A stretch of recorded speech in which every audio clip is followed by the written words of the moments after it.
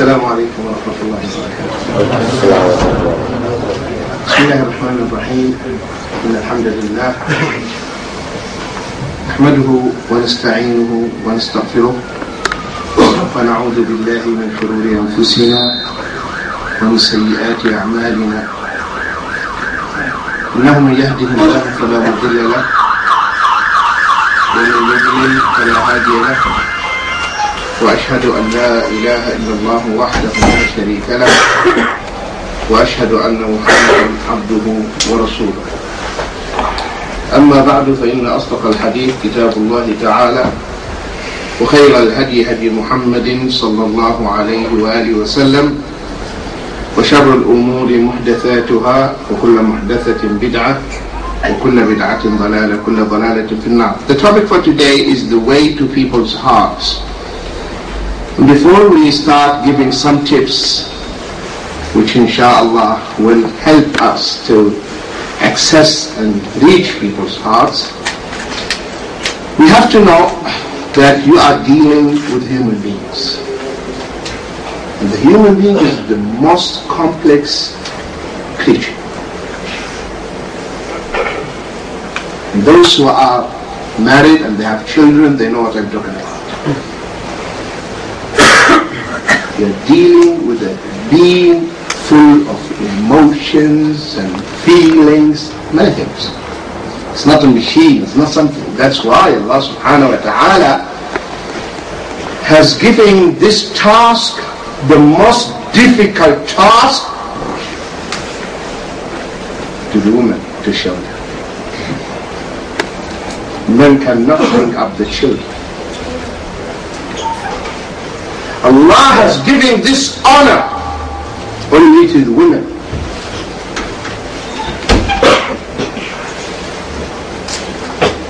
So this being is very complex. And dealing with people, my brothers and sisters, is an art. You have to master it. How to deal with people. How to communicate with them. How to make your words touch their hearts. How to make your words penetrate, not to bounce and backfire.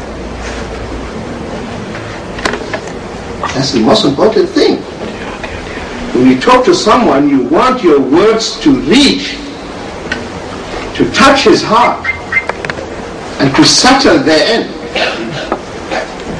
Not just for the sake of it, I have said it, I ventured, I have said it, that's it. No. Even when you give advice or nasiha, the purpose is that this nasiha should reach and touch the heart of this Muslim, so that he will improve his behavior, his character, and he will change the wrong attitude. Are you following, brothers and sisters? Yeah. Okay. So we have to understand this. So this human being is a mixture of emotions, feelings. As a father, when you are dealing with your children, sometimes maybe you will hug one of them or kiss one of them unwillingly. Naturally, he is next to you, so you gave him a hug. The second one is watching. So are you following? He's watching. So you have to give the other one a hug. Otherwise, what will happen there? My father doesn't love me. See, this is the being, the human being, this is the mentality. Whether they are children, whether they are adults. Your wife, she dressed up for you. And you can tired from work. And he is expecting you to tell her, wow, you look gorgeous. You are beautiful. What happened? But because of the fatigueness, the tiredness, you didn't notice that she is wearing a new dress or something. She comes to you and says, don't you see anything? Don't you see anything? Yes, I see you. And what else? And sometimes, take this in mind, and sometimes she will ask another thing. What else? Nothing. Nothing? Oh. See? So that's why we men, this is the nature of men and sisters, they have also to forgive men. We are not that observant. You know this. Men are not observant. This is the nature. A woman, mashallah, they scan. Yeah. You go visit some people, when you go back, you see the report. See that vase? Where I didn't see there was a vase. No, in the corner, and then everything is captured. They are observant. Men, they are not. So if your husband didn't see that you are dressing, so forgive him. But you see how this is a human being. And Prophet Muhammad ﷺ was always taking care of these things. When he comes home, he gives them the salam, he brushes his teeth, he would kiss his wives, and he treats them all the same because he knows whom he is dealing with. Having said this, my dear brothers and sisters, Allah subhanahu wa ta'ala in many places in the Quran, He told us that we should deal with each other in a gentle way, in a good manner, nice way. Listen to this beautiful hadith, which many of you memorized, which is in Tirmidhi and it is authentic. The Prophet ﷺ here, before I start elaborating this hadith, maybe you love someone today, maybe you hate him tomorrow. Maybe you hate someone today and you love him tomorrow. True or not? This is life.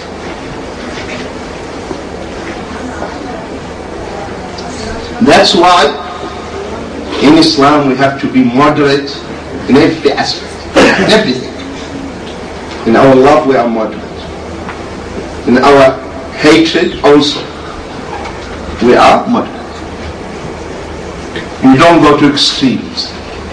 If someone loves you, that's why they say love is blind, which is true. Love is blind. When you love someone, you don't see his faults. True or not? You see? You don't see when you are in love. When you love someone, he's perfect. When you start to realize his faults and flaws and shortcomings, when you get angry, then you start seeing, oh, you're not an angel. He's not an angel from day one. So in this beautiful hadith, the Prophet ﷺ tells us, love the one whom you love to a certain degree. Don't go to extreme. If someone loves you to the extreme, tell him slow down. I don't want this. You love me for the sake of Allah, you are my brother, you have to be my mirror. You have to tell me my shortcomings. I am not an angel or a prophet or a messenger. I am full of faults and mistakes from head to toes. I need you to be next to me, to support me, to guide me. Not every time I ask you, what do you think? You tell me, no, I don't want this. Every time I ask you, say, you are perfect. No. Tell me, as Imam Shafi'i said, تعهدني بنصحك بانفرادي وجنبني النصيحة في الجماعة فإن النصح بين الناس نوع من التوبيخ لا أرض استماع. Imam Shafi'i is telling his brother in this poem, said, please frequently advise me, individually, alone. Every time come and tell me, do this is wrong.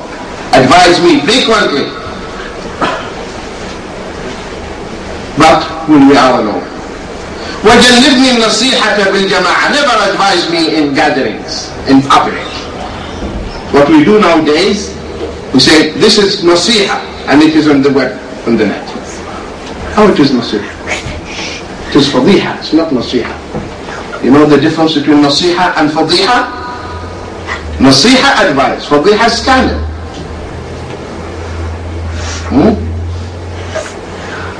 So you advise me, you come to me and you tell me. وَجَنِّبْنِي النَّصِيحَةَ فِي الْجَمَاعَةِ فَإِنَّ النُّصْحَ بَيْنَ النَّاسِ نَوْعٌ مِنَ التَّوْبِيخِ. To advise me in gathering in front of people, it's a way or a form of rebuking and reprimanding. La arda sima'a. I'm not ready to listen to you. Who's saying this? Imam Shafi'i rahimahullah.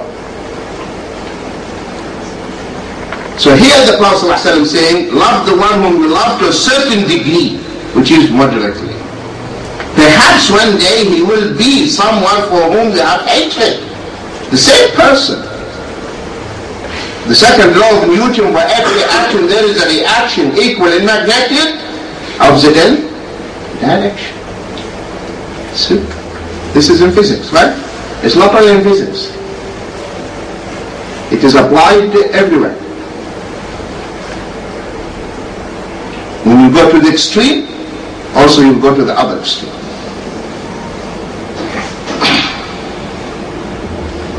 For whom you hate, and hate the one for whom you have hatred to a certain degree. Moderately, perhaps one day he will be one whom you love. And this is true. Someone you didn't like him before, you didn't love him, and now you are brothers, mashallah, you love each other. Who changes the hearts? Allah subhanahu wa ta'ala. That's why we have to be moderate in everything we do.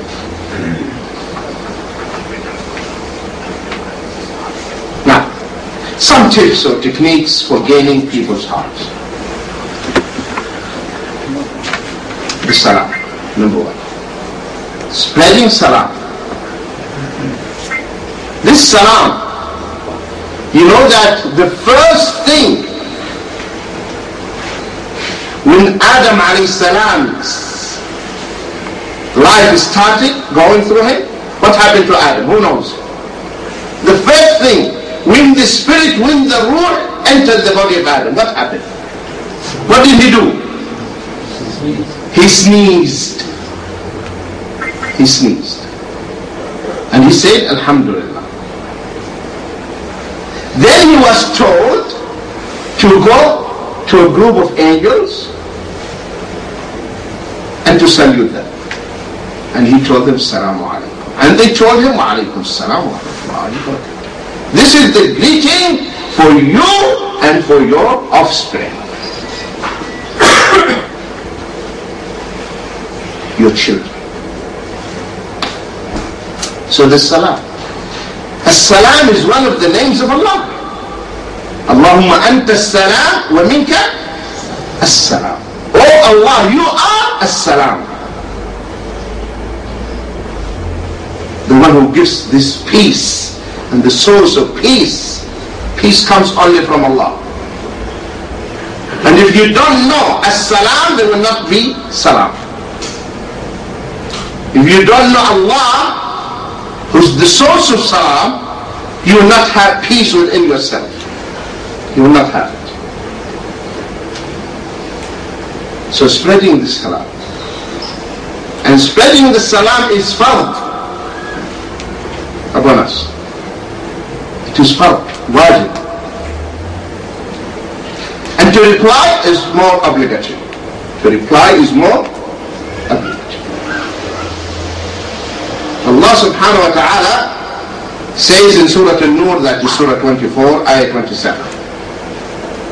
يَا أَيُّهَا الَّذِينَ آمَنُوا لَا تَدْخُلُوا بُيُوتًا غَيْرَ بُيُوتِكُمْ حَتَّى تَسْتَأْنِسُوا وَتُسَلِّمُوا عَلَى أَهْلِهَا. ذلكم خير لكم لعلكم تذكرون. All you who believe, enter not houses other than your own. Houses that are not yours, you don't enter. Until you have asked permission and greeted those in them. That's the hadith in Surah An-Nur, the ayah. So house is not yours, you don't enter. There is something called the etiquette of seeking permission. You knock. How many times you knock? 3 times. That's it. Not you keep pressing the bell till the coil is burnt. Only 3. One person will be in a condition to receive people. Maybe he's sick, maybe his wife is sick, maybe a child is sick. He's not in the mood to receive anyone. Yes, he's inside. 3 rings and that's it. You go. And you should not feel offended or angry or something. These are manners Islam teach us. And when you ring, you don't face the door. You go to the right or you go to the left. Because maybe a girl or a woman will open the door thinking that this is one of our children, or... And the moment a person starts to open, you give the salam. Assalamu alaikum. These manners Islam teaches. Not only that, Islam has taught us when to visit people. And Allah made it very clear. After Isha, no visiting. People should go to sleep so that they will not miss the Fajr. After Fajr, no visiting. After Dhuhr, no visiting. People are taking naps. So what remains? Tell me. What remains? Between Asr and Maghrib, and between Maghrib and Isha. It's the time to visit. So it is very short. Not that some people, they will come and they will leave almost after midnight. Wasting your time. The second day you have to go to work. Or sometimes they make you miss the Fajr, etc. So this is what Islam teaches us, the salam. You have to give the salam. The Prophet ﷺ, as in Sahih Muslim, the same thing when you are calling the phone, 3 rings, and that's enough. Okay? The Prophet ﷺ says, by him in whose hand is my life, you will not enter Jannah until you believe. And you will not believe until you love one another. Shall I inform you of something which if you do, you will love one another? Promote greetings amongst yourselves. Ifshu salam. So the Prophet ﷺ in this hadith is telling us, you will not enter the Jannah until you love one another. And you will not love one another until you will not enter the Jannah until you love one another. So do you want to know what will make you love each other? The salam.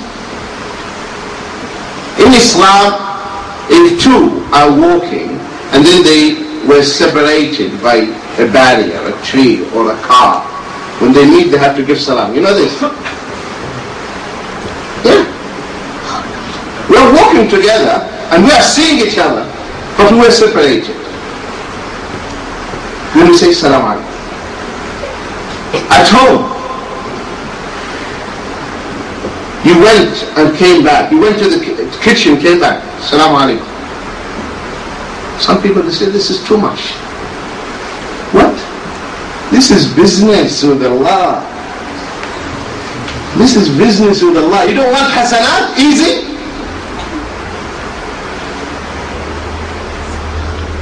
Angels, they reply. Angels are writing hasanat for you.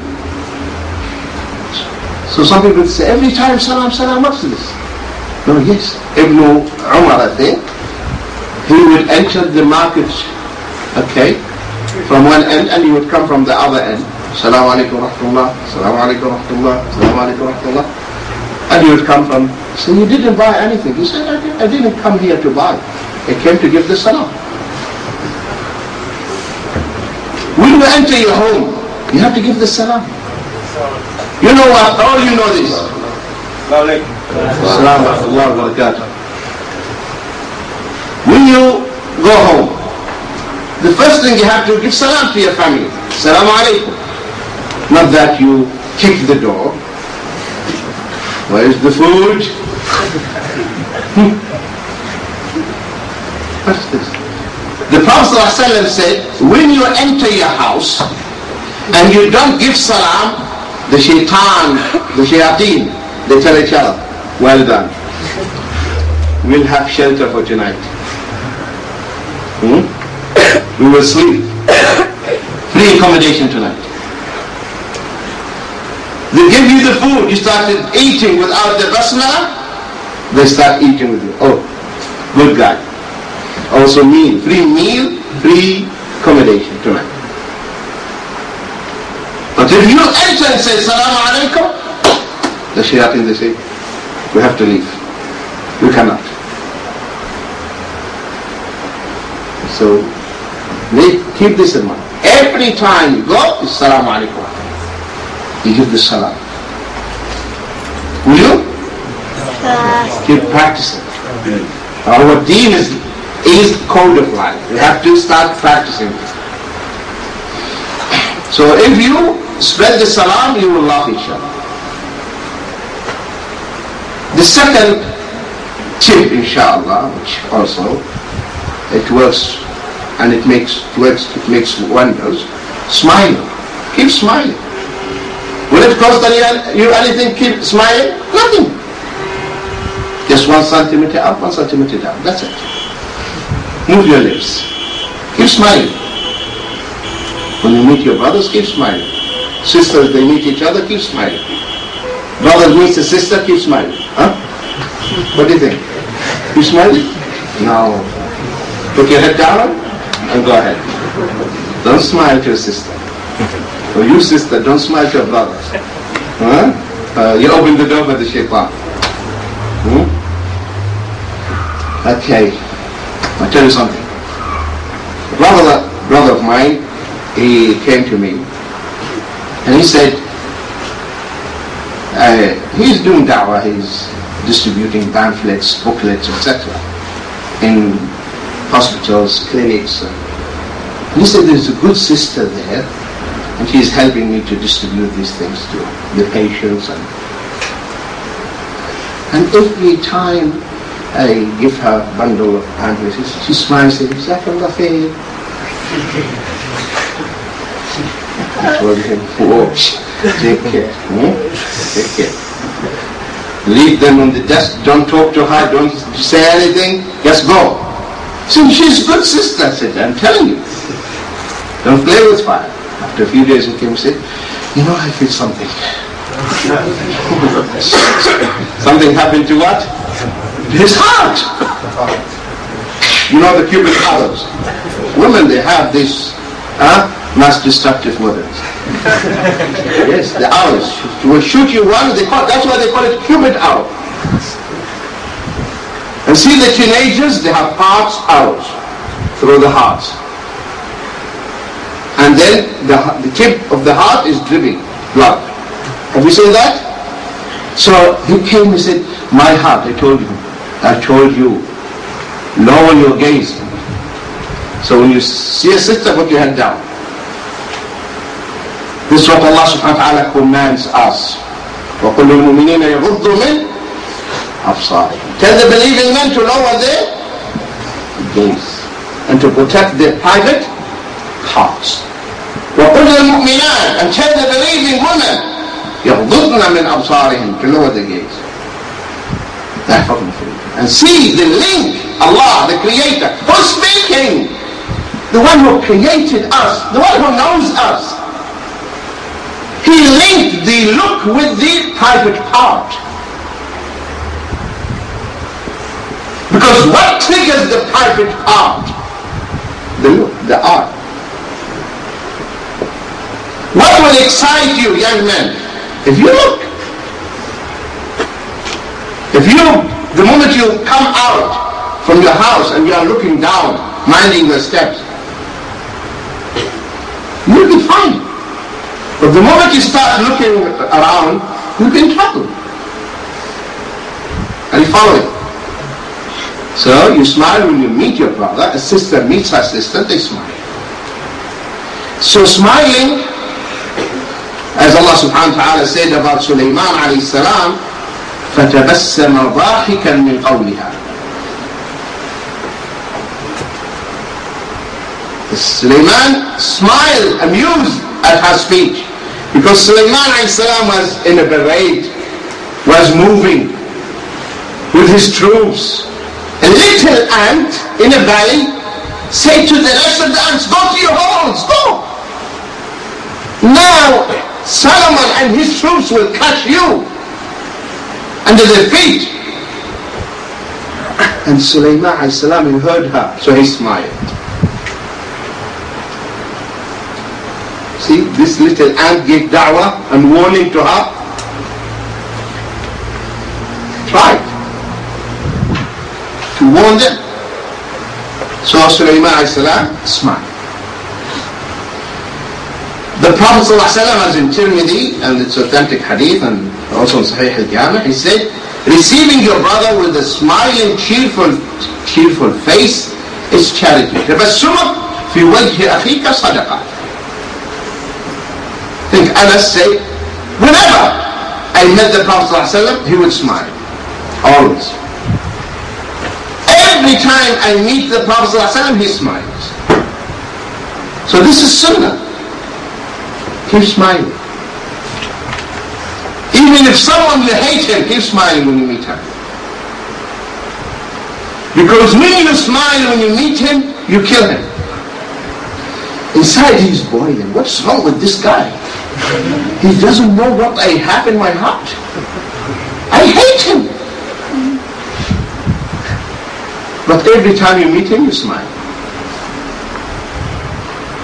And you give him salam. Even if he doesn't reply. Salaam alaikum. And maybe sometimes he will pretend that he doesn't see you, right? No. He will do like this. Because you are deviant, so he will not give you salam. Okay? So tell him, Salaam alaikum, brother so and so. I know you are seeing me. Don't let the shaitan play with you. Okay? Salam. We want salam, we want peace. Peace with ourselves, peace within our families, within our community. That's what we lack and that's what we want. We want to spread this salam and this peace and love among us. Enough division, enough hatred. And when someone loves you, you see, the moment a person starts to love you, he will listen to you, true or not? He will listen to you. I'll give you this true story. There was a man next to the masjid, neighbor of the masjid, and he never went to the masjid. People, they talked to him and advised him. Even sometimes people, they visit him and just before adhan, so when the adhan goes on, they tell him, come. And they will take him to the masjid. The moment they say Allahu Akbar, he leaves the masjid. So one of the mashayikh, rahimahullah, he told me this story. This happened in Syria.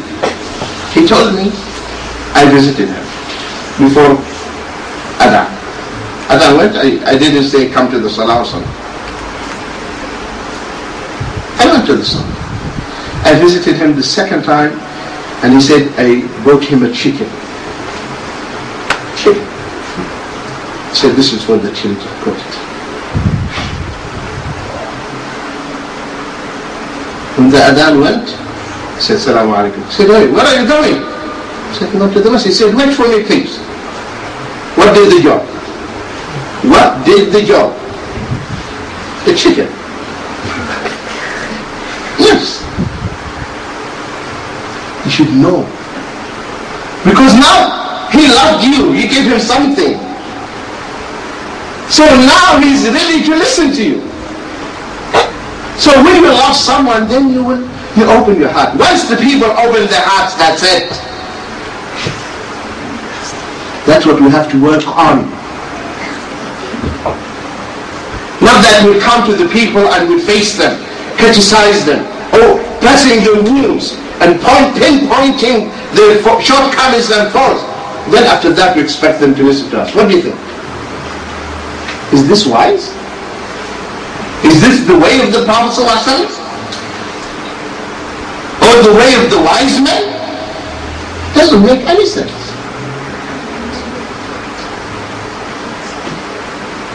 So the smiling. So when you receive your brother, you receive him with this smile. So even if he has something, you will force him. You are influencing him psychologically. Because now he has an inner struggle inside him. Inner struggle. This guy is strange. I hate him. He meets me, he smiles. Until one day he will tell himself, wake up. Enough is enough. Why are you hating this person? Why do you hate him? What did he do for you? Because you are now trying to trigger the seed of good in this person. Is this clear to you, brothers and sisters? Are you ready to do that? Inshallah. The third tip, calling each other by the best names. You want to reach my heart? Call me with the best name. Not with my nickname and the name that I hate and the name that you used to call me when we were playing in the alleys and because we grew up together, you know. So you used to call me a bad name and now you are still calling me. You expect me after that to listen to you? Call him, oh brother so-and-so, oh father of so-and-so. Respect. So when you call me and you give me the title, kunya, oh father of so-and-so, this is respect. You talk to me in polite manner. We should not call each other with bad names, because that's what Allah subhanahu wa ta'ala has made it very clear that it is haram. Talafuz fil alqab.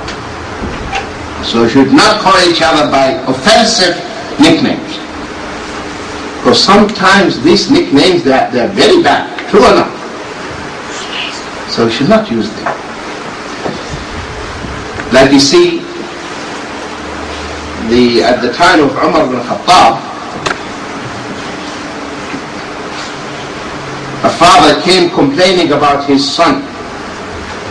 He said, my son is undutiful. So Umar called the child. He said, oh Amir al-Mu'mineen, ask him what is my name. He said, what is his name? He said, Ju'al. Ju'al. In Arabic, Ju'al means the beetle. You know the beetle? The beetle, they roll the stool, okay? The dung, the excrement, that beetle. It's called Ju'lan, Ju'al. So this is my name. The name he gave me. In Islam, a child has rights over you before he comes into being. Before he's born, you have to choose the pious and righteous mother. That's the right of the child.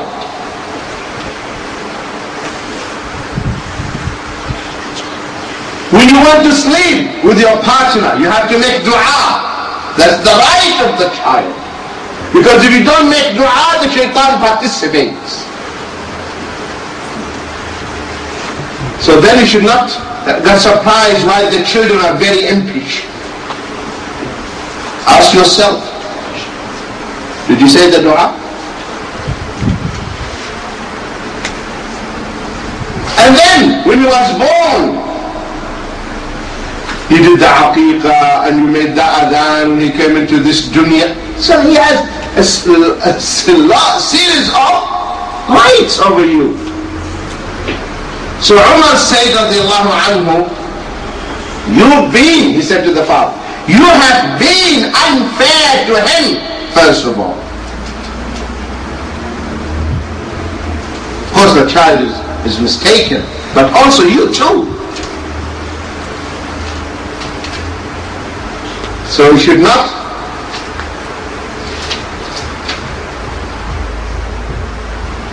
okay, there are brothers outside, please try to squeeze, huh?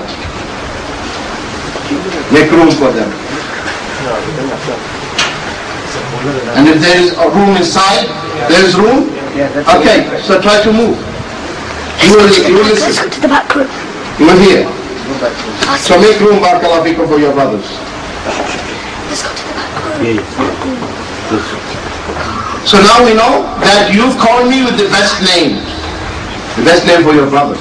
For your brother, when you are talking to each other, give him the kunya. The same thing, sisters.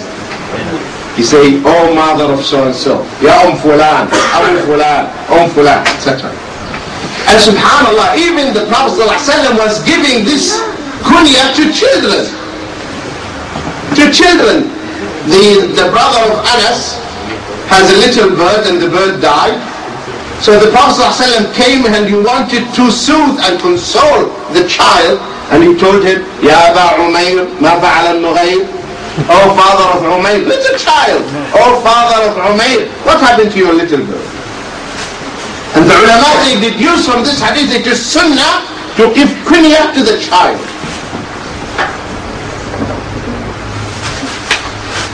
Also, among the things that softens people's heart, handshaking. This is sunnah. And the first people who made and taught, start practicing handshaking are the people of Yemen, as mentioned in the hadith. And when two Muslims, they meet and they shake hands, what happened to their sins? They fall apart. So the sins, they fall apart. You are shaking hands.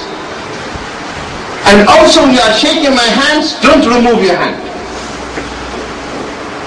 The Prophet ﷺ, he will not remove his hand till the other one removes his hand. Are you following? So shaking hands, first of all, the sins, they fall. So by the time we leave each other, our sins are forgiven. So this is the virtue and the merit of handshaking between the same sex.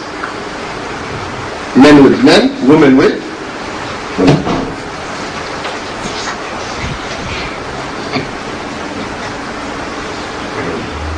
The Prophet ﷺ says in the hadith which is in Sunan Abu Dawud, when any two Muslims meet and shake hands with each other, Allah will forgive their sins before they depart.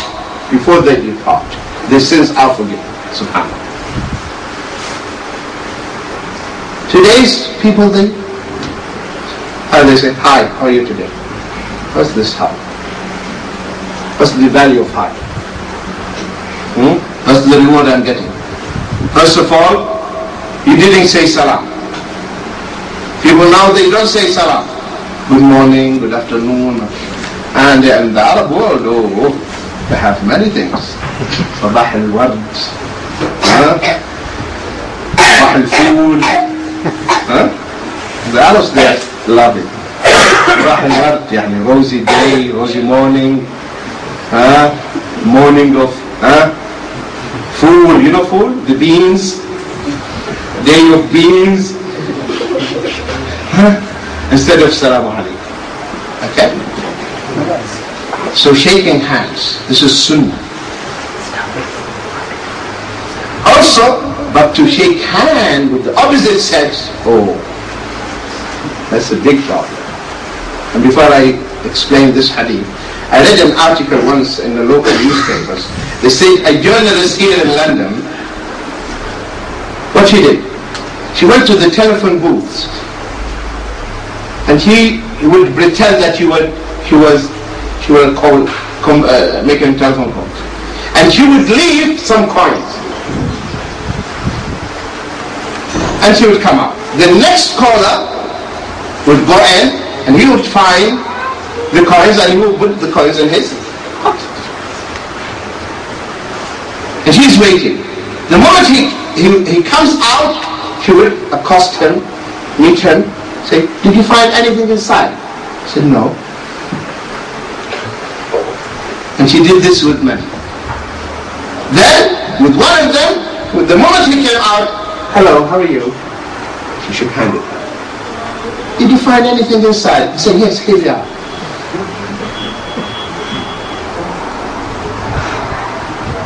See, two different charges, positive and negative. Man and a woman shake hands, what happens? Feelings.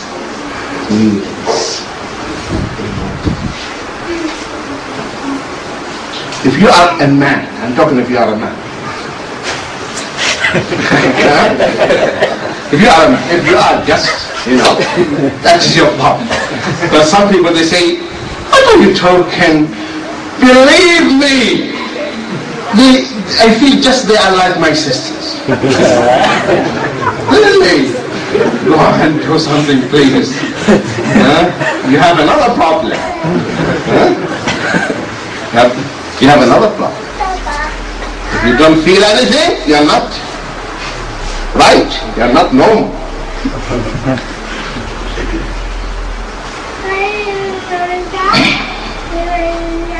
The Prophet ﷺ was teaching us, by the way. He saw a woman, and Allah is teaching us through His prophets. And he left the minbar. He was on the minbar, and he came down, and he went, and he came back, and his beard was dripping with water, and his hair. What happened? He went and he slept with one of his wives. Teaching us. And he said, I saw a woman, and I went to my wife. Who was talking? Prophet Muhammad. That's why he said, if you see a woman, go back to your wife. What that woman got, your wife has the same thing. That's the solution. That's the remedy. That's the cure. Will remove all these devilish thoughts from your mind.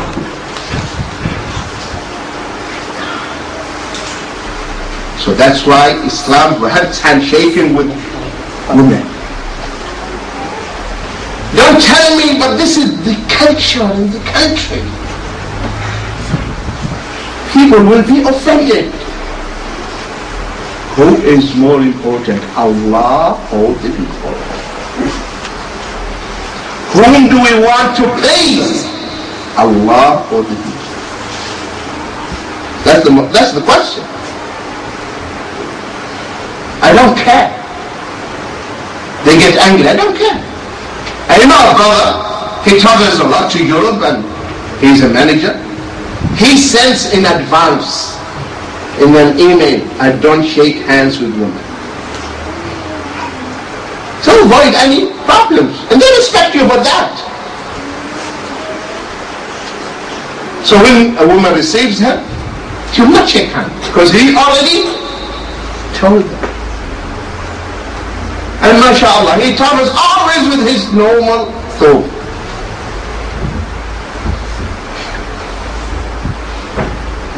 And when peace, he studied in America, when peace became a Muslim through him, and what actually impressed the priest, that they were traveling together and it was winter, snowing, and he was with his thought.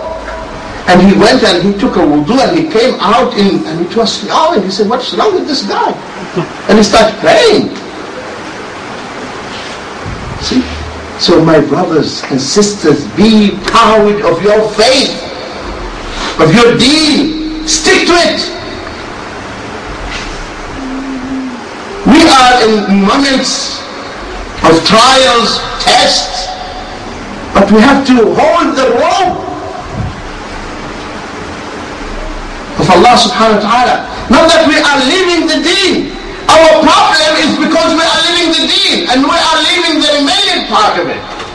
Instead of holding it and coming back to Allah and asking Allah subhanahu wa ta'ala to reform our situation and improve it and to forgive us, we are leaving the deen. This is the situation. We want help from Allah and we are sinning and disobeying Allah. How can Allah help us? Allah then will desert us, wal-'iyadhu billah. But if He sees that we are coming back to Him, then Allah subhanahu wa ta'ala, He forgives. Not that sisters will start removing their hijab or their niqab. And subhanallah, you find some people who call themselves between double quotes, people of knowledge, they would tell them, yeah, because of the situation, there is no harm if you remove it. Remove your hijab. They don't know that this piece of cloth is a logo, label. It's a da'wah in itself. This little bead you have is a label. I know that this brother is a Muslim,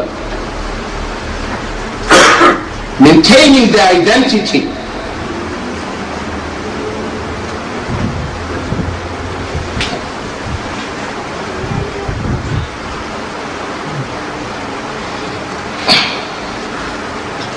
So here in this beautiful hadith which we have, the Prophet ﷺ were talking about handshaking and shaking hands. He said it is better for you, listen to this, if you shake hands with a woman whom you are not allowed to marry, she's not mahram, and you shake hands with her. So with non-Muslims you tell them, I don't shake hands. Put your hands in your pocket, you see? Hi. My hands are in my pocket. Okay. And I talked. I'm talking, I'm putting my head down. It is rude, right? Yeah, they teach you, if you want to take courses in communication skills, they say eye contact. The eye contact. You have to look into the eyes. That's what they teach you. And they tell our sisters, look to the eye. Because if you look down, that means your personality is shaky, weak. So it should be, have strong personality, talk eye to eye. Allah says lower, and they say no, don't lower. Whom should we listen to? Whom should we listen to? The culture says look. Allah says don't look. The culture says shake. Allah says don't shake. So listen to this hadith. It is better for one of you Muslims to be pricked by a needle in his head than shaking a hand with a woman who is not a mahram. In other words, it's better for you to have an arrow to penetrate your head and come from the other side rather than shaking hands. We ask you, do you want this arrow to go through your head or you shake hands? You say, shoot the arrow. This is what the hadith talks about. It's a sin. It's a sin. And you find da'is, they are surrounded by women and they are taking pictures. Huh? And they are smiling. Is this our Islam? The truth hurts. But is this our Islam? So there is something wrong. We have to come to our feet. So yes, we shake hands with each other. Men with men, women with women. Another tip, my dear brothers and sisters.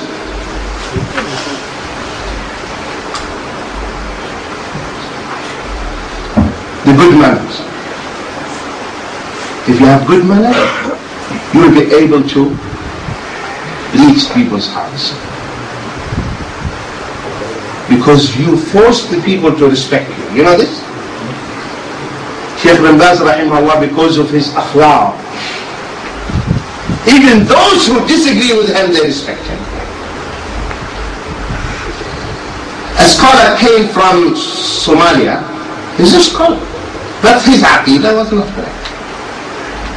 And Shaykh bin Baz rahimahullah, he received him and he treated him well, and the Shaykh, he liked Shaykh bin Baz and started listening to him, and his aqidah was corrected. Adab, the akhlaq, the manners, because that's what they learned from the Prophet sallallahu alaihi wasallam.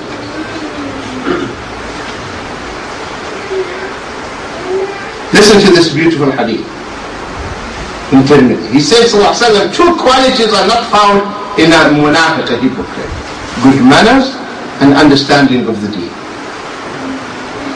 You will not find a munafiq, he has good manners and understanding of the deen. So, good manners. If you want really to be very close to the Prophet ﷺ, you should improve your manners. In the hadith in Muslim, the Prophet ﷺ said, "Inna Allah jamīlan yuhibbul jamal." Allah is jameel, beautiful, and He loves beauty. Allah subhanahu wa ta'ala is the most beautiful. And inshallah we are going to see Allah in the Jannah.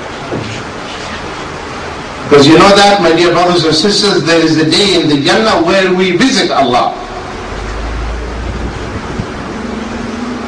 Because Allah subhanahu wa ta'ala said, لهم ما يشاءون فيها ولدينا مزيد. لهم ما يشاءون فيها. They will have whatever they want. And more. مزيد. More. What is that? The Prophet ﷺ said, the more is seeing the face of Allah. Seeing Allah Himself in the Jannah. So there is a day in the Jannah where people, they visit Allah. And the people from the different levels of Jannah, they come to a place. And they will sit on piles of musk and chairs of light. And then a cloud of musk will rain on them. And then Allah appears, subhanahu wa ta'ala. And everyone looks at Allah. Then Allah subhanahu wa ta'ala, after this, He tells them, now go to the market of the Jannah. There is a market in the Jannah, so. And you take from this market whatever you want. And you go back to your mansion, to your palace, to your wife, and to your huriyat. The moment you go back to your wife, they say, Wallahi, innakum akthar jamalan min as-sabah, or min tartumuna. Now you are looking more handsome than when you left us in the morning. And the men, they would reply, and by Allah, you are more beautiful than when we left you. So what increased the beauty? Tell me. What increased the beauty of both men and women there in the Jannah? Seeing Allah. Seeing Allah increased their beauty. Because He is the most beautiful. Allah Jameel. Imagine Yusuf alayhi salam was giving half the beauty. Have the beauty of the human beings. Are you following? That's why he cannot blame the woman. What they happen? They cut their fingers without feeling. Huh? Because you know the story of the wife, and the rumors went in the community. What is wrong with this? The wife of the king, he's crazy with her slave. Said, okay, my slave, I'll show you. Okay? I'm inviting you for tea. Come, tea party, come. And she prepared knives, I'm sure very sharp ones, and the fruit, and said to Yusuf, go, just pass. They dropped Joes. They cut their fingers. Yusuf. Okay? So imagine when you see Allah. That's the most, there's no pleasure after that in the Jannah more than seeing Allah subhanahu wa ta'ala. So good manners. You want good manners? You have to work at that. You will be very close to the Prophet sallallahu alaihi wasallam. Another tip is making room for others to sit. Like now. You don't look at me and I'm standing and you don't make room for me. If you make room for me, I will appreciate that. Understand? So this what Islam teaches us. So this is one way where you can also soften one's heart. As Allah subhanahu wa ta'ala says, يَا أَيُّهَا الَّذِينَ آمَنُوا إِذَا قِيلَ لَكُمْ تَفَسَّحُوا فِي الْمَجَالِسِ فَافْسَحُوا يَفْسَحِ اللَّهُ لَكُمْ. Or you who believe, when you are told to make room in assemblies and gatherings, spread out and make room. Ample room will Allah provide for you. Allah will make room for you where? In the Jannah. Another tip is the exchanging of gifts. Remember the chicken? What the chicken did? Remember that, huh? Chicken did it. Sheikh Ahmad Didat rahimahullah, he said the samosa. I'm using the samosa for the da'wah. And I saw it on a videotape. He would call them, non-Muslims, to his house and give them food and everything. And after the food, choke. And then give them the Quran and they are giving the Shahada. Right?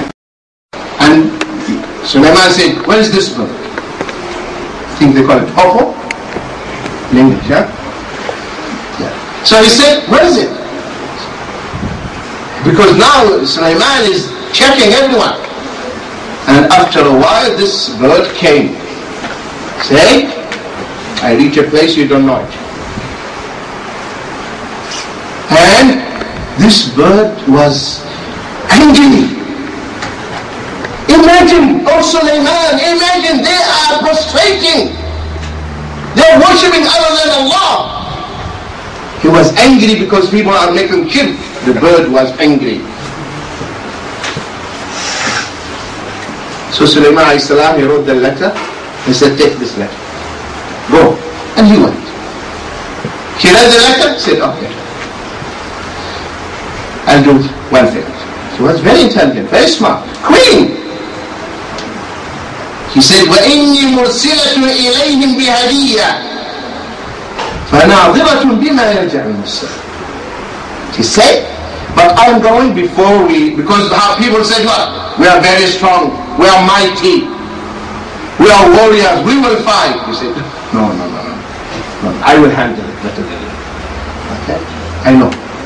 So he said, but I am going to send him a present. And wait to see with what answer return my ambassadors. I'm going to send a gift. And when Sulaiman, the ambassador, came and gave him the gift, he said, what? You're bribing me with your gifts? Wait. I'm going to send now an army, the beginning in Yemen and the rest in Palestine. And then he said, who can bring her throne? And when he saw her throne already there, and they told her, and he said, Sulaiman alayhi salam, as you know the story, said, make now massive building made of glass. And when she came and she raised her dress and she thought it was water, and she became Muslim.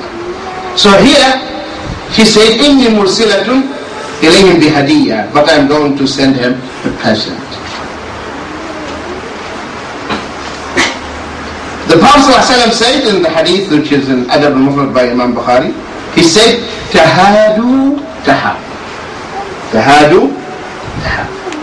Exchange gifts among yourselves, which will strengthen love between you, which will bring about love between you. You give your brother a hadiyah, gift, and he will give you also another gift. So this brings about and strengthens the love between Muslims. And that's how you unlock the door of the heart. Also, respect others and never despise anyone. Never look upon any human being. Respect them. Don't say he's a sinner. Because this is a problem. Some people, they start practicing Islam and say, oh, don't. He's a sinner, he's this, he's that. Of course Allah subhanahu wa ta'ala can guide them to Allah. Listen to this story. Malik ibn Dinar, rahimahullah ta'ala. A thief jumped into his house. Malik ibn Dinar was one of the zuhad, pious, righteous people. So the thief, he jumped into the house of Malik, and he did not find anything. He looked here and there, nothing. What was there? Nothing. A utensil or container for the wudu, and Malik was in the dark. He was watching. The thief was looking, nothing in this house. So let us try the next one. So now the thief was about to leave. And Malik said, you didn't find anything. Did you? Can you imagine? Visualize the scene. You are stealing and someone is calling you. You will be trembling. And you know what? When a person is going to steal, or to date, or to do something funny, his tawakkul is upon Allah. You know this? Imam al-Mutayyim said, the human being is very strange. He is going to steal. While he is going, he is saying, oh Allah, protect him. Oh Allah, save me. And he is serious. His tawakkul is upon Allah. Then he was going to steal. Another true story, a brother said, who Allah guided, he went to a flat, dated, have a date with a woman, and when he's inside, her husband came.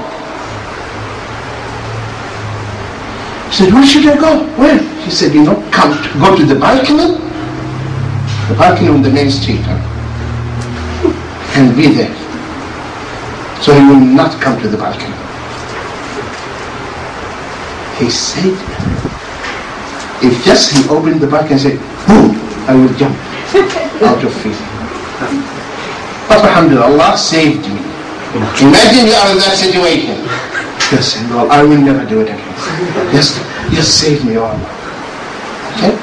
So now, the thief, Malik ibn Dinar is calling him. He didn't find anything. It's not, he said, it is not fair that you leave empty-handed. It's not fair that you leave empty-handed. Come. He came, the thief. He said, sit down. Go take wudu. Go take wudu and pray 2 rak'ah. Subhanallah. What do you think? When you prayed the 2 rak'ah? With ikhlas or with showing off? What do you think? Tell me. Ikhlas. Ikhlas, the top of ikhlas. Oh Allah, I will never do it. Save me. While he is doing that sincerely, Malik rahimahullah was also praying to Allah to guide him. Allah. So by the time he finished the salah, was a different person. He came and he sat and he was teaching him. Fajr went on, the adhan, both of them went to the masjid. The neighbors, they say, oh Malik, you had a guest, we know you don't have anyone. He said, he came to steal us, we stole him.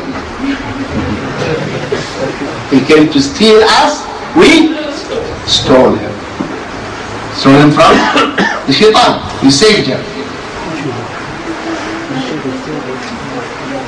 So never look upon anyone. You never know. He is a sinner.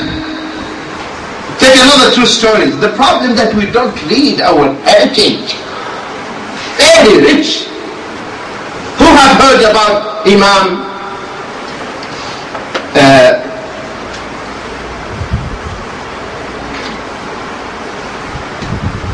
I remember his name.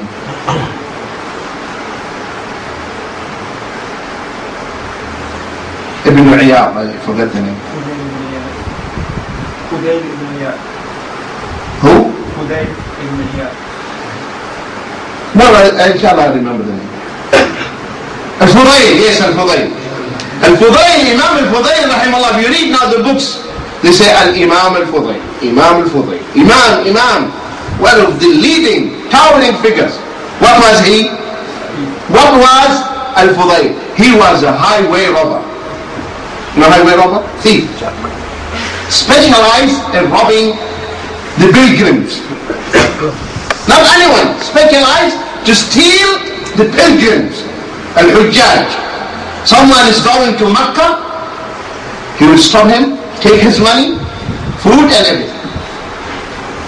And one night, two pilgrims. The night fell on them, so they sought shelter in a deserted building. And Al-Fudayl was in the next room, wall only between them. And the two pilgrims were praying and asking Allah, oh Allah, save us from Al-Fudayl.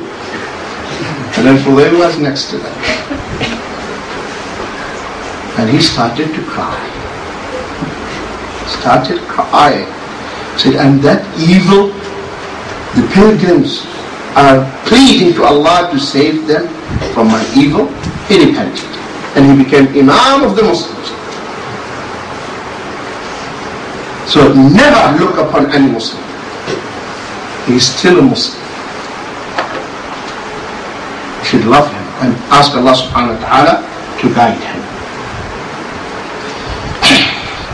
Also, humbleness. Be a humble person. People, they like the people who are very humble. And we have seen scholars. Shaykh ibn Baz, rahimahullah, those who saw him, he is very, very humble. You will not see that he is a scholar. Only after he starts, when he speaks. He is very humble. And there are many, many scholars. They are very humble. And this is the nature of scholars. They fear Allah subhanahu wa ta'ala, so they are down to earth. They are not arrogant. Only the ignorants are arrogant. Allah subhanahu wa ta'ala says in Surah Al-Isra, Surah 17, Ayah 37, وَلَا تَمْشِ فِي الْأَرْضِ مَرَحًا إِنَّكَ لَنْ تَخْرِقَ الْأَرْضَ وَلَنْ تَبْلِغَ الْجِبَالَ طُولًا. وَلَنْ تَبْلِغَ الْجِبَالَ طُولًا. No walk on earth with insolence, with haughtiness. For you cannot rend the earth asunder, nor reach mountains in height. Who was giving this? Luqman was advising his son. The Prophet ﷺ says, Allah has revealed to me that you should humble yourself to one another. Humble yourself to one another. I humble myself for you, because you are my brother. One should neither hold himself above another, nor transgress against another. This is what Islam teaches us, to be humble. Shaitan comes and tells you, why should you lower yourself? Right? Why should I lower myself? No, I'm not lowering myself for him. I'm lowering myself for Allah. Allah commanded His Prophet, وَخْفِضْ جَنَاحَكَ لِلْمُؤْمِنِينَ, commanding His own Prophet, and lower your wing for the believers. Lower your wing, humble yourself. So here, if you lower yourself for the sake of Allah, what will happen? Listen to this hadith, which is in Sahih al-Jami', authentic hadith. Whoever humbles himself, man tawada'a lillahi rafa'ahu. Man tawada'a lillahi rafa'ahu. Whoever humbles himself for Allah's sake, his or her status will be elevated. You will be elevated in the sight of Allah. In the sight of Allah, and your status will be elevated. Also, among these inshallah tips we are only going through, guarding against backbiting. Never backbite or slander. As a matter of fact, you should defend your brother or your sister. Someone is backbiting, you should not. You should defend. And when you defend your brother or your sister in their absence, and the news reaches them, what will happen to them? They will love you or hate you? They will love you. Because you are defending them, though they were not there. Because backbiting is a sin, you know that. So we should not entertain the riba, the backbiting.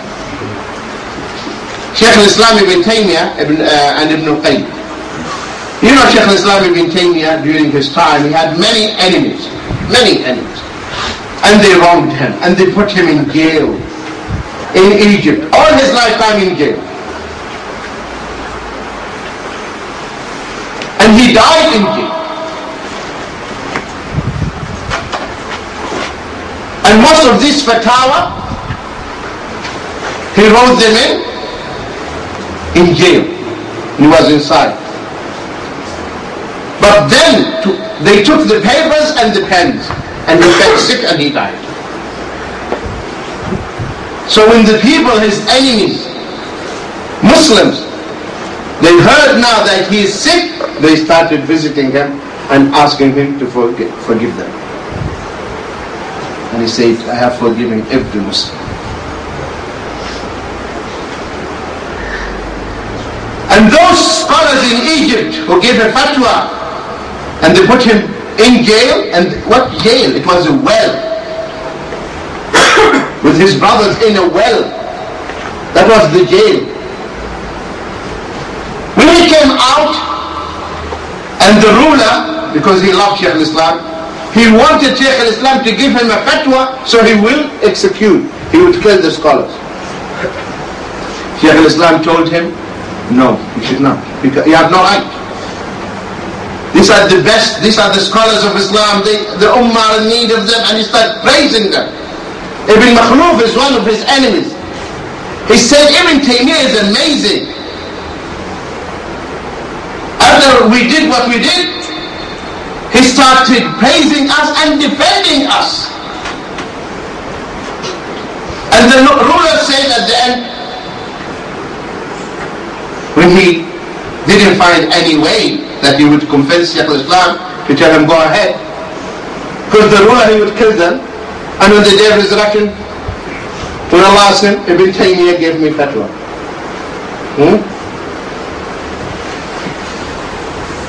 So he said, but they did this and this and this and this and this to you. He said, I have forgiven them.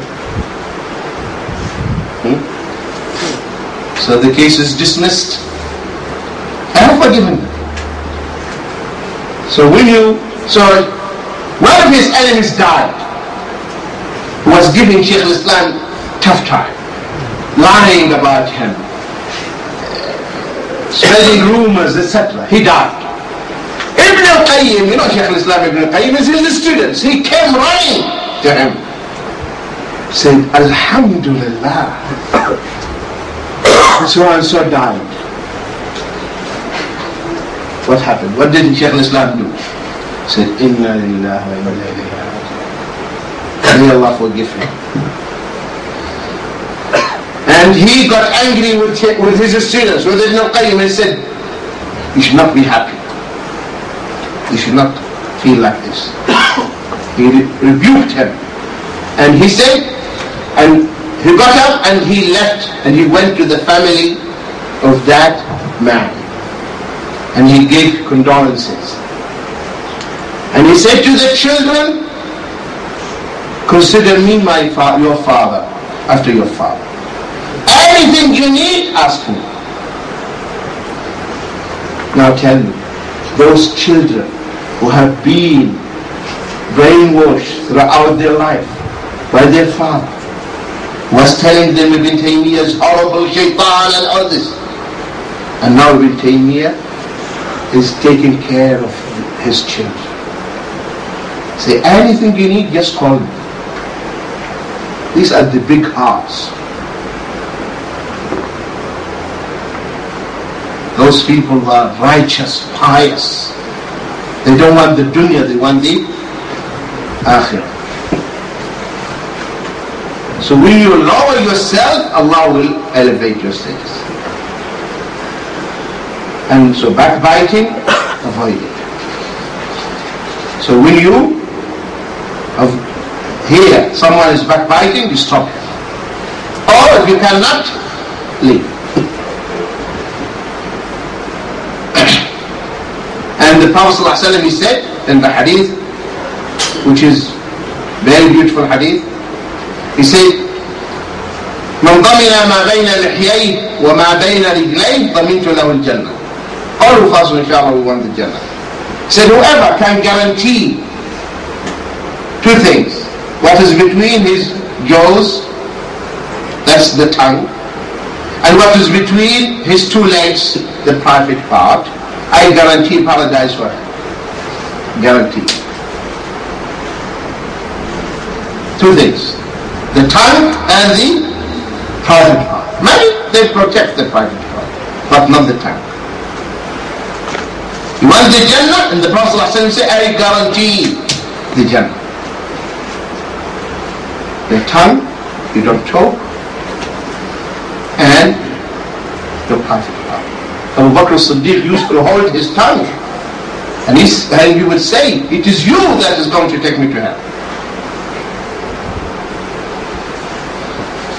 And the Prophet ﷺ says in another hadith, Man samata naja, it is Sahih al-Jami. He who keeps silent, refrain from idle talks, will be delivered, will be saved. Also, among the tips, inshallah. Are you following? Okay. Attentiveness. Lending one's ear. When someone is talking to you, listen to him. Pay attention. So I know now you love me and I will love you. I respect you. Because you listen to me. One of the Salaf said, by Allah, a little boy or a man, he said a man would narrate or relate to me a hadith that I memorized it when I was very young. I was a boy. And I would listen to him as if I'm hearing it the first time. As if I'm hearing this hadith the first time. Though I know it. So attentiveness. You lend one's ear. Listen to Ibn Abbas radiallahu anhum saying, he said, the one who sits next to you, someone sits next to you. He said, the one who sits next to me has three rights. Three rights. So imagine now, has three rights. To look at him when he enters. When he enters, you look at him. Make room for him when he sits. Make room for him. Listen to him when he talks. So three rights. You look at him, You make room for him, and you listen to him when he.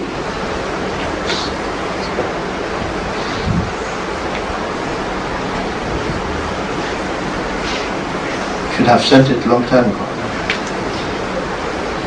Okay, so now it has to speed up. So attentiveness. Also, calmness. Should be calm person.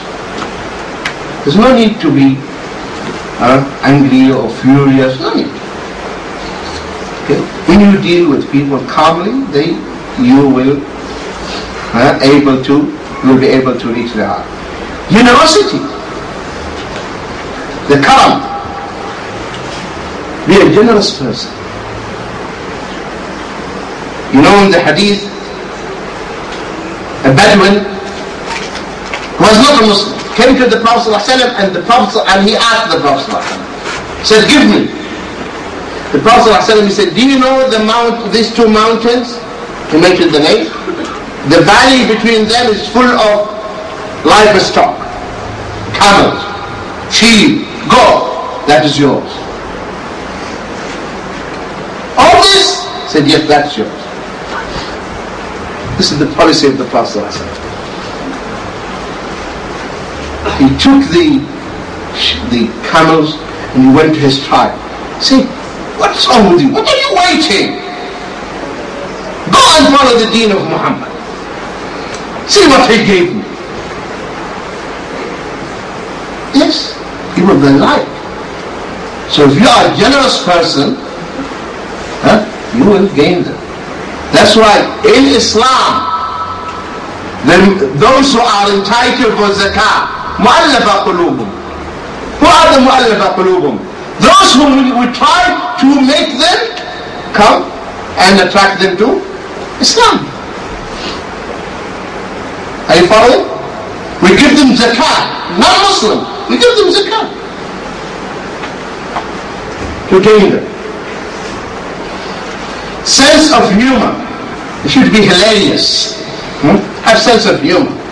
Not always sulky face and stern and serious. No. Be a charming person. The Prophet ﷺ was joking. Listen to this beautiful hadith in Sahih ibn Majah. He said, Suhaib radiallahu anhu, he said, I came to the Prophet ﷺ and found him eating date and bread. And he invited me. So I started eating the date only. The date.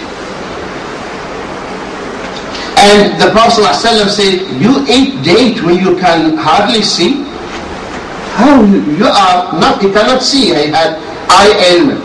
And I'm seeing you are eating the date. Not the bread. That means you are seeing the date. Subhanallah.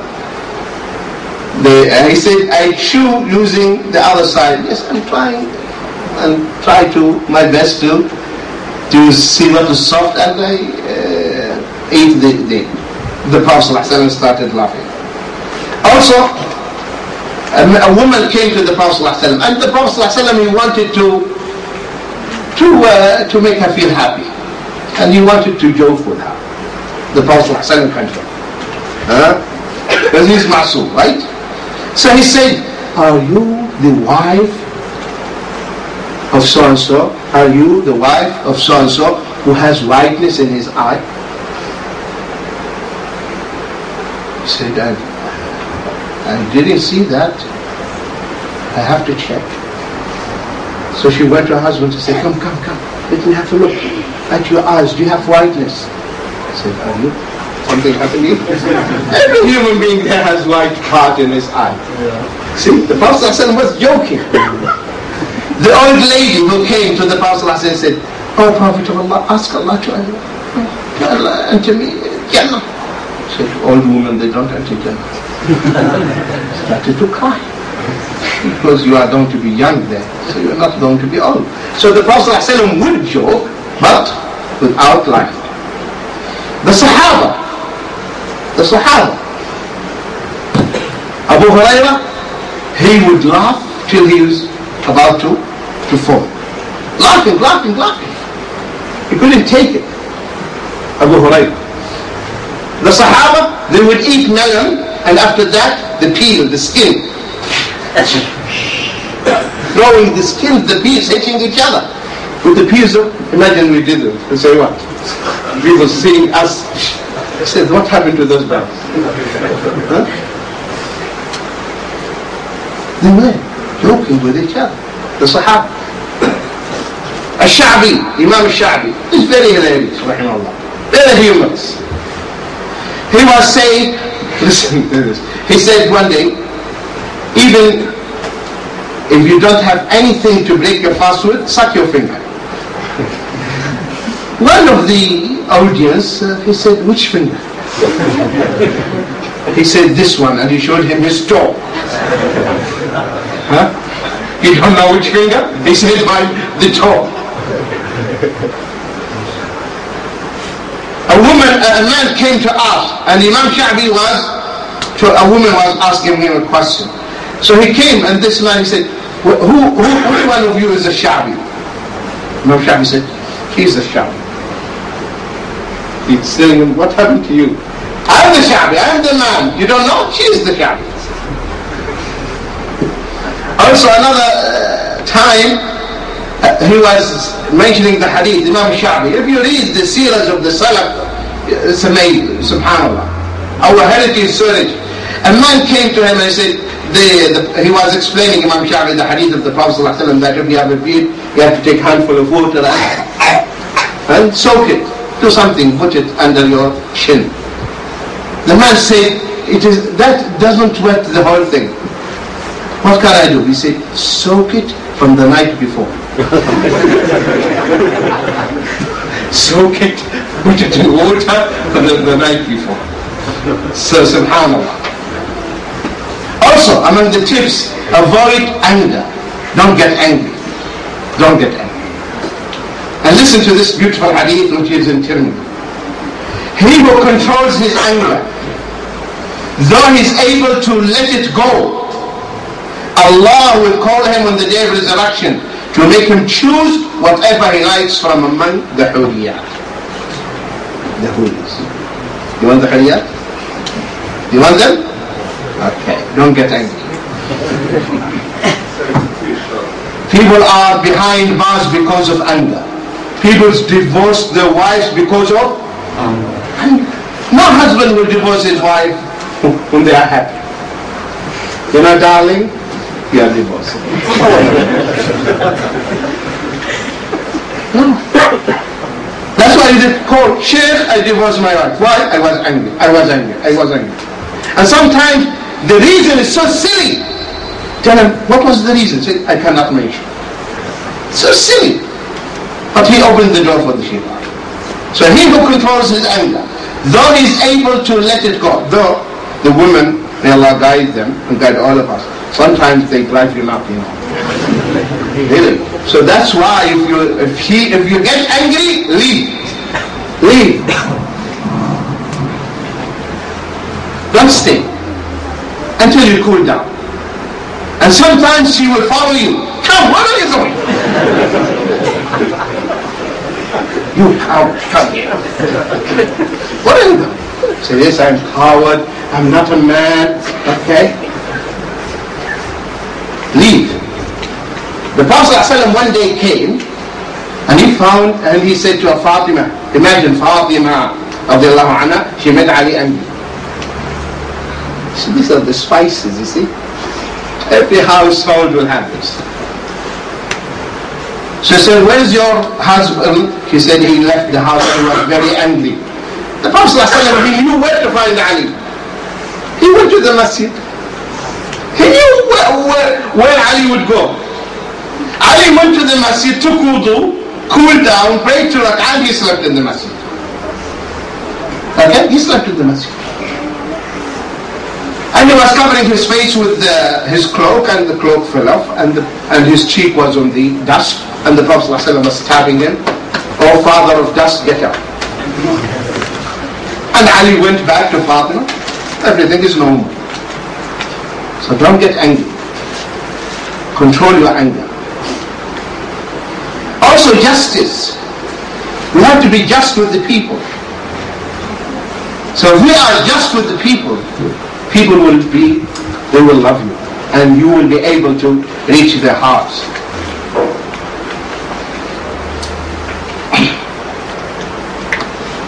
Gentleness. We have to be very gentle. The Prophet ﷺ said to Aisha, "Oh Aisha," because what happened? A man passed by the Prophet ﷺ. And you know who were in Medina, okay? So they used to tell the Prophet Assam alayk, and in their tongue Assam means death.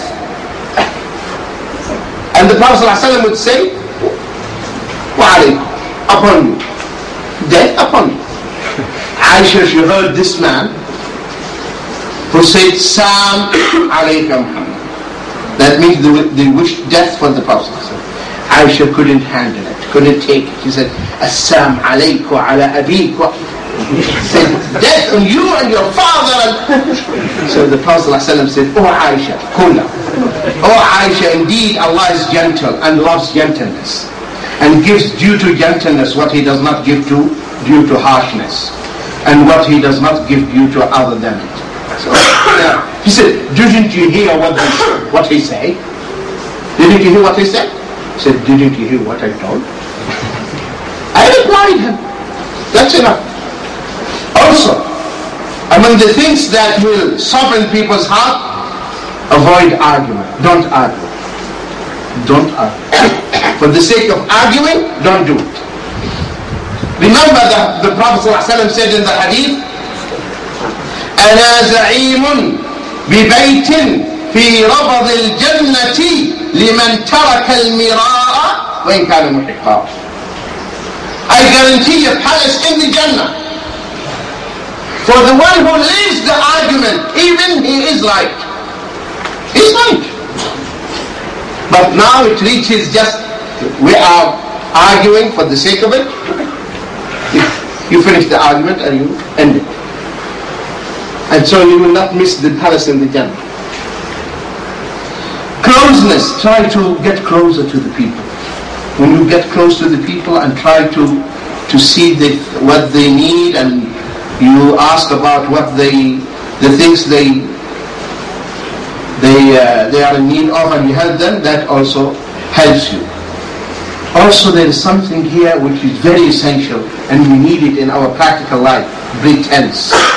You have to pretend sometime. You need to pretend. You cannot be yourself all the time. Listen to this beautiful hadith. Aisha radiallahu anha said that a man sought permission to enter upon the Prophet ﷺ. So he said, the Prophet ﷺ, he said, give permission to him, and what a bad son of his people. Then when he entered, he spoke politely to him. Aisha said, so I said, "Oh Messenger of Allah, you said about him what you said, and then you spoke to him politely and gently." So he ﷺ said, "Oh Aisha, the worst people in the sight of Allah, or in station before Allah on the day of resurrection, are those whom people desert and abandon in order to save themselves from their evil speech."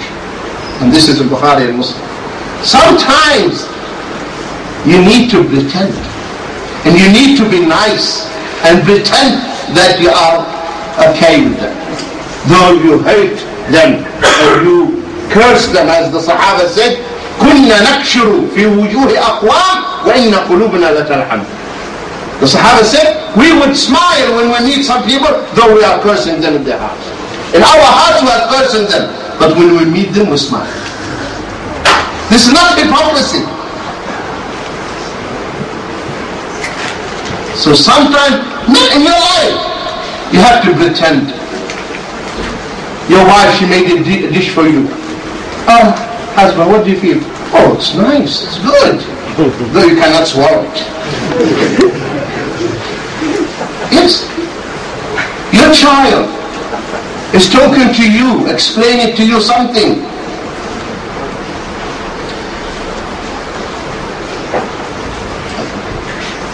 Inshallah. So you pretend that you are interested. A child is talking to you. See, so this is lying. So we need to do that. Also, you should have a pure heart. You should not hold grudge or malice towards anyone. So the people, when they feel that you have this noble quality, they will start to listen to you. Because they know you are a different person. They know you are a pious person. They know you are a kind-hearted person.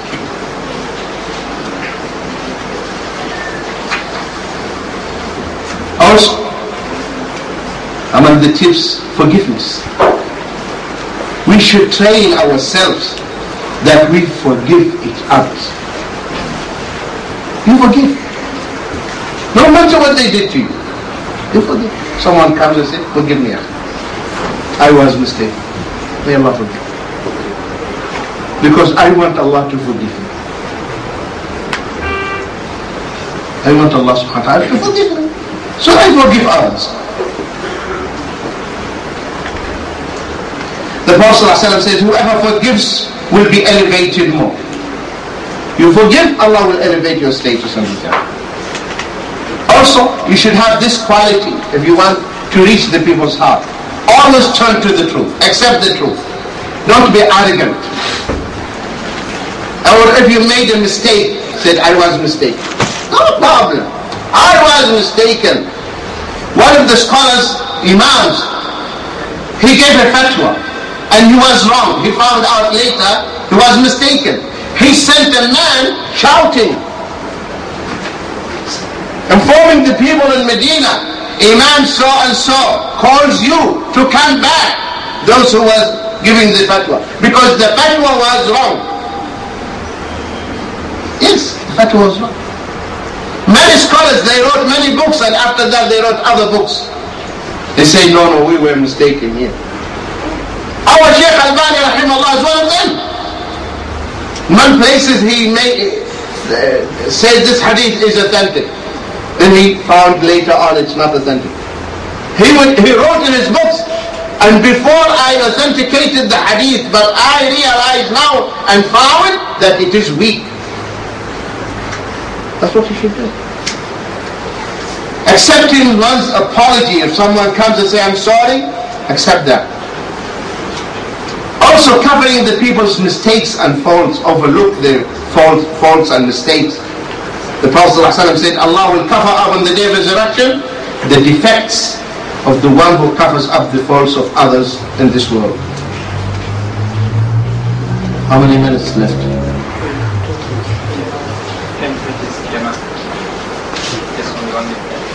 Actually, okay. Okay. You see, another noble quality, if we have it, you will be able, and that is to renounce this dunya. Don't compete with the people in the dunya.